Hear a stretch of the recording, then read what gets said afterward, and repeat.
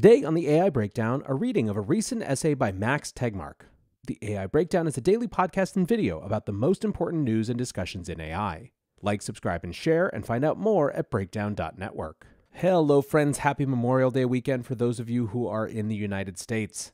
Today we are taking a page out of the main Breakdown feed and doing a long read Sunday for the AI Breakdown. Now, for those of you who don't listen to the main Breakdown show, Long Read Sunday is basically exactly what it sounds like. In lieu of a normal episode, I read a recent essay that I think has some sort of importance. I won't always agree with the essay, but I always think that it has something to offer as we think about important issues in this space. Now, I'm not sure if this is going to be an every week thing for the AI Breakdown, or a sometimes thing for the AI Breakdown, or a not very often thing for the AI Breakdown. But given that it's a holiday weekend and news is a little bit slower, I thought this would be a good way to keep those of you who are still paying attention flush with some additional content. So here's the important context for this piece. There is, of course, a growing interest in artificial intelligence. The experience of using ChatGPT or Midjourney or one of these other tools has created an inflection point moment in society where people by and large who have tried these tools understand that there is a before and an after, and that we are clearly in the after. Now that has produced a situation where there is a lot of racing to catch up. Individuals are racing to catch up to understand how this technology is going to impact their jobs, their careers, their prospects. Industries are racing to catch up to understand if they'll even exist in a few years. And on a broad societal level, the people who have been thinking about the risks of artificial intelligence are racing to give all of these new participants in the space the information they need to make informed decisions about how they think certain issues should be handled. It's inescapable if you pay any attention to the AI news how much of a regulatory discussion is happening. But underneath that regulatory conversation, which tends to focus on things like deepfakes and election manipulation and scams and all very important things, there is an even headier conversation about X-risk or existential risk. This is the risk, of course, that unleashing a superintelligence, what some call an alien intelligence, could have incredibly deleterious impacts on society, even existential impacts. I've said it before and I'll say it again, I think far too often for people who are just coming into this discussion, the choices are presented in a pretty stark binary. It's either on the one end of the spectrum you think for sure that AI is going to eliminate humanity, or on the other hand that you find all of those arguments absurd and you're effectively an accelerationist.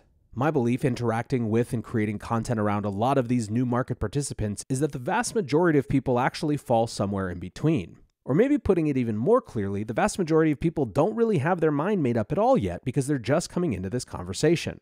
What I try to look for then when it comes to this conversation is people who are having it in a way that is accessible, doesn't require a lot of prior knowledge, and creates space and humility for a general not knowingness.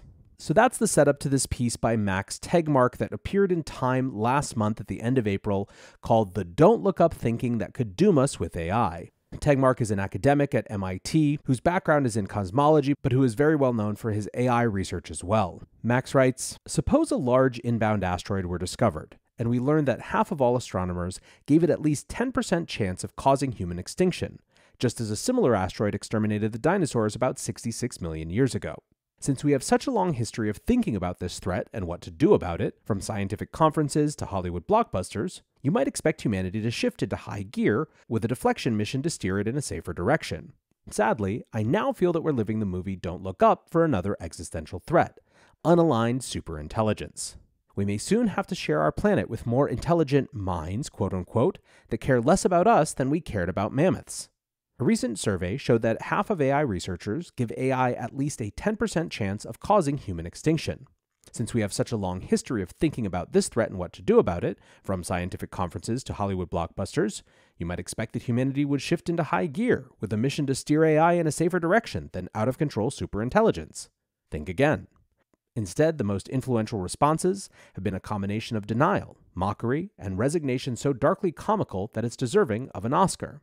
When Don't Look Out came out in late 2021, it became popular on Netflix, their second most watched movie ever. It became even more popular among my science colleagues, many of whom hailed it as their favorite film ever, offering cathartic comic relief for years of pent-up exasperation over their scientific concerns and policy suggestions being ignored. It depicts how, although scientists have a workable plan for deflecting the aforementioned asteroid before it destroys humanity, their plan fails to compete with celebrity gossip for media attention, and is no match for lobbyists, political expediency, and asteroid denial. Although the film was intended as a satire of humanity's lackadaisical response to climate change, it's unfortunately an even better parody of humanity's reaction to the rise of AI. Below is my annotated summary of the most popular response to the rise of AI. There is no asteroid. Many companies are working to build AGI, artificial general intelligence, defined as AI that can learn and perform most intellectual tasks that human beings can, including AI development. Below we'll discuss why this may rapidly lead to superintelligence, defined as general intelligence far beyond human level. I'm often told that AGI and superintelligence won't happen because it's impossible.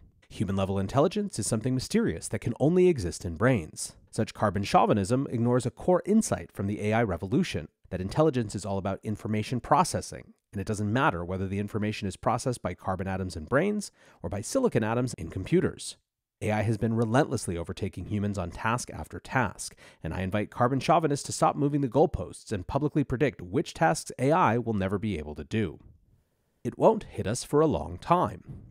In 2016, Andrew Ng famously quipped that worrying about AI today is like worrying about overpopulation about Mars.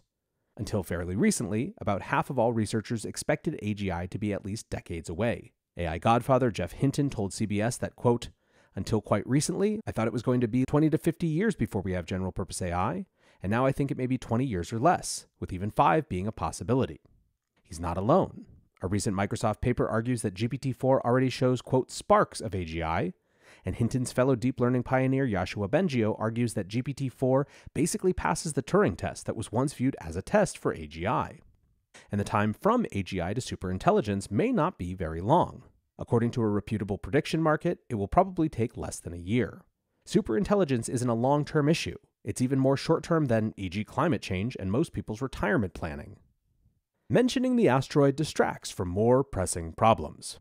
Before superintelligence and its human extinction threat, AI can have many other side effects worthy of concern, ranging from bias and discrimination to privacy loss, mass surveillance, job displacement, growing inequality, cyber attacks, lethal autonomous weapon proliferation, humans getting hacked, human enfeeblement and loss of meaning, non-transparency, mental health problems, from harassment, social media addiction, social isolation, dehumanization of social interactions, and threats to democracy from polarization, misinformation, and power concentration. I support more focus on all of them, but saying that we therefore shouldn't talk about the existential threat from superintelligence because it distracts from these challenges is like saying we shouldn't talk about a literal inbound asteroid because it distracts from climate change. If unaligned superintelligence causes human extinction in coming decades, all other risks will stop mattering. The asteroid will stop before hitting us. Most people who take AGI seriously appear to be so scared and/or excited about it that they talk only about those other risks, not about the elephant in the room, superintelligence. Most media, politicians, and AI researchers hardly mention it at all, as if tech development will somehow stagnate at the AGI level for a long time. It's as if they've forgotten Irving J. Good's simple counterargument because it was made so long ago. Quote, "Let an ultra-intelligent machine, what we now call AGI, be defined as a machine that can far surpass all the intellectual activities of any man, however clever. Since the design of machines is one of these intellectual activities, an ultra-intelligent machine could design even better machines. There would then unquestionably be an intelligence explosion, and the intelligence of man would be left far behind." The basic idea of recursive self-improvement is, of course, nothing new. The use of today's technology to build next year's technology explains many examples of exponential tech growth, including Moore's Law. The novelty is that progress towards AGI allows even fewer humans in the loop, culminating in none.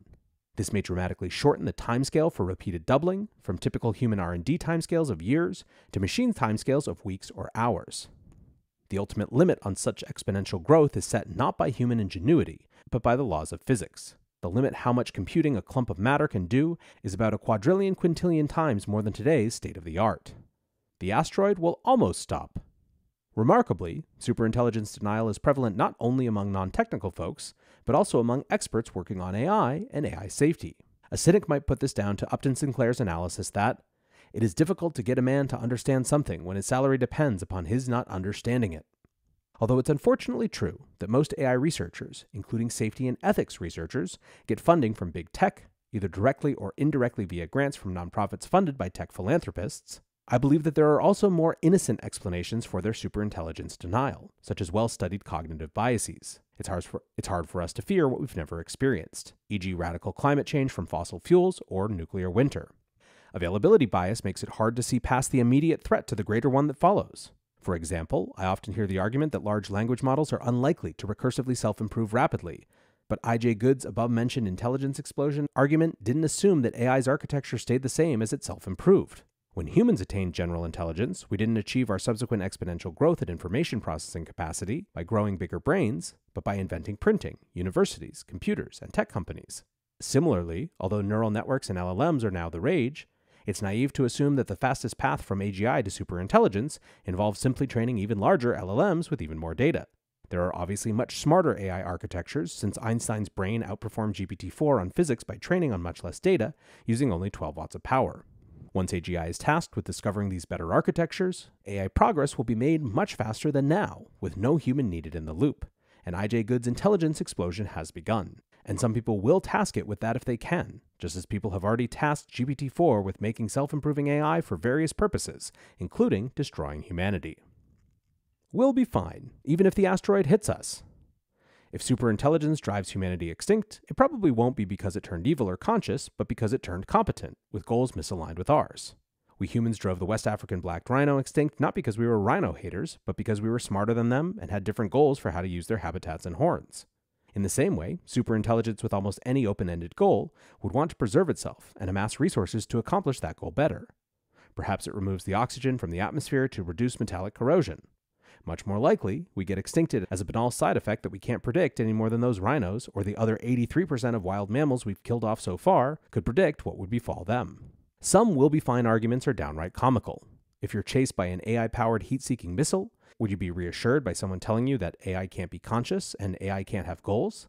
If you're an orangutan in a rainforest being clear-cut, would you be reassured by someone telling you that more intelligent life forms are automatically more kind and compassionate, or that they are just a tool you can control? Should we really consider it technological progress if we lose control over our human destiny, like factory-farmed cows and that destitute orangutan? I'm part of a growing AI safety research community that's working hard to figure out how to make superintelligence aligned even before it exists, so that its goals will be aligned with human flourishing, or we can somehow control it. So far, we've failed to develop a trustworthy plan, and the power of AI is growing faster than regulations, strategies, and know-how for aligning it. We need more time. We've already taken all necessary precautions. If you'd summarize the conventional past wisdom on how to avoid an intelligence explosion in a don't-do list for powerful AI, it might start like this. Don't teach it to code. This facilitates recursive self-improvement. Don't connect it to the internet. Let it learn only the minimum needed to help us, not how to manipulate us or gain power. Don't give it a public API. Prevent nefarious actors from using it within their code. Don't start an arms race. This incentivizes everyone to prioritize development speed over safety. Industry has collectively proven itself incapable to self-regulate by violating all of these rules. I truly believe that AGI company leaders have the best intentions, and many should be commended for expressing concern publicly. OpenAI's Sam Altman recently described the worst-case scenario as lights out for all of us, and DeepMind's Demis Hassabis said, "I would advocate not moving fast and breaking things." However, the aforementioned race is making it hard for them to resist commercial and geopolitical pressure to continue full steam ahead. And neither has agreed to the recent proposed 6-month pause on training larger than GPT-4 models. No player can pause alone. Don't deflect the asteroid because it's valuable. Yes, this too happens in Don't Look Up. Even though half of all AI researchers give it at least a 10% chance of causing human extinction, many oppose efforts to prevent the arrival of superintelligence by arguing that it can bring great value if it doesn't destroy us. Even before superintelligence, AGI can of course bring enormous wealth and power to select individuals, companies, and governments. It's true that superintelligence can have huge upside if it's aligned. Everything I love about civilization is the product of human intelligence. So superintelligence might solve disease, poverty, and sustainability, and help humanity flourish like never before. Not only for the next election cycle, but for billions of years, and not merely on Earth, but throughout much of our beautiful cosmos. I.J. Good put it more succinctly. Thus, the first ultra-intelligent machine is the last invention that man ever need make, provided that the machine is docile enough to tell us how to keep it under control. It is curious that this point is made so seldom outside of science fiction. It is sometimes worthwhile to take science fiction seriously. Let's make the asteroid hit the US first. The purpose of the proposed pause is to allow safety standards and plans to be put in place, so that humanity can win the race between the growing power of the technology and the wisdom with which we manage it. The pause objection I hear most loudly is, but China, as if a 6-month pause would flip the outcome of the geopolitical race. as if losing control to Chinese minds were scarier than losing control to alien digital minds that don't care about humans, as if the race to superintelligence were an arms race that would be won by us or them, when it's probably a suicide race whose only winner is it. Don't talk about the asteroid. A key reason we hear so little about superintelligence risk, as opposed to jobs, bias, etc., is a reluctance to talk about it. It's logical for tech companies to fear regulation, and for AI researchers to fear funding cuts. For example, a star-studded roster of present and past presidents of the largest AI society recently published a statement endorsing work on a long list of AI risks, where superintelligence was conspicuously absent. With rare exceptions, mainstream media also shies away from the elephant in the room. This is unfortunate because the first step towards deflecting the asteroid is starting a broad conversation about how to best go about it. We deserve getting hit by an asteroid.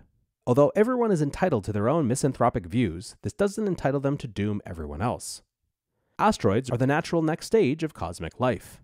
Although sci-fi is replete with conscious human-like AI that shares human values, it's clear by now that the space of possible alien minds is vastly larger than that. So if we stumble into an intelligence explosion rather than steer carefully, it's likely that the resulting superintelligence will not only replace us, but also lack anything resembling human consciousness, compassion, or morality. Something we'll view less as our worthy descendants than as an unstoppable plague. It's inevitable, so let's not try to avoid it. There's no better guarantee of failure than not even trying. Although humanity is racing towards a cliff, we're not there yet, and there's still time for us to slow down, change course, and avoid falling off, and instead enjoying the amazing benefits that safe, aligned AI has to offer. This requires agreeing that the cliff actually exists, and falling off of it benefits nobody. Just look up. All right, back to NLW here. I think this piece is a much better starting point than a lot of what's out there for people who are trying to understand AGI risks or superintelligence risks, or just generally this set of risks that people are thinking about day in, day out. My goal in reading this is not to endorse every piece of it, or at least necessarily Max's conclusions. My goal is to give the 100 million plus people who've come to start thinking about this world in the last 6 months after using ChatGPT for the first time, the best tools possible to actually start engaging in a meaningful way with a conversation. It is to look up, as Max puts it, even if you disagree with what he's seeing when you do. The other thing I'll note, and I think this is encouraging, is that there really is right now a massive, massive shift into the regulatory conversation.